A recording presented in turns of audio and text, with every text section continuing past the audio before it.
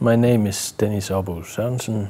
I am 36 years old and from Aalborg, Denmark. I had a firework accident 10 years ago and I lost my left hand. I was curious to find out what there was in the prosthetic world, and 5 years back I read an article back home that there was this project starting up.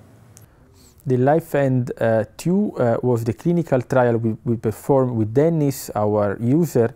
We implanted electrodes into the peripheral nervous system of Dennis, providing him the ability to feel back tactile information about different parts of the phantom hand.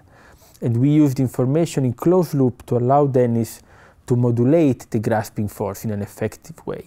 The idea is to use the natural tracks that are still ready to receive and to provide information, and to connect these natural tracks with the artificial hand. So it's a sort of a hybrid between a normal body and an artificial part of the body. To feel what you're doing again is an amazing feeling, and also so close to be a natural hand, because then you don't have to supervise what you're doing. You can actually feel what you're doing with the hand.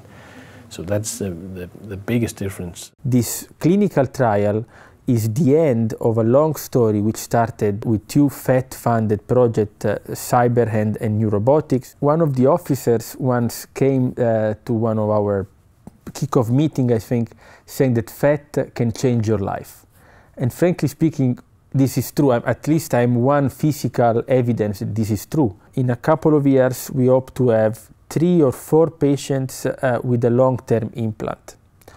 If this will be successful, what I hope in 5 or 6 years from these 2 years, so in 6 years from now, to have the prosthesis becoming clinically available, commercially available for everybody. But what really makes a difference is the idea that you can help people to improve back again their quality of life.